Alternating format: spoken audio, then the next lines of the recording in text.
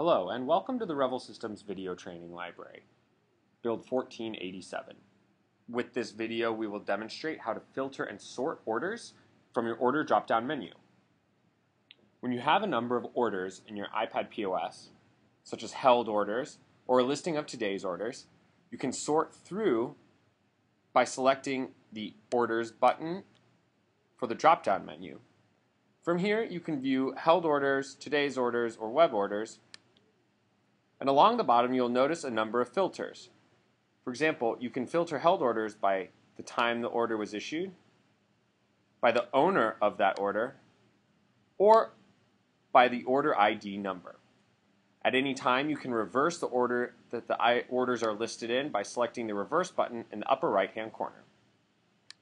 Many of these filters also apply to today's orders, web orders, and any other location that will list a number of orders. Thank you for watching. As always, if you should have any other questions, please don't hesitate to contact us.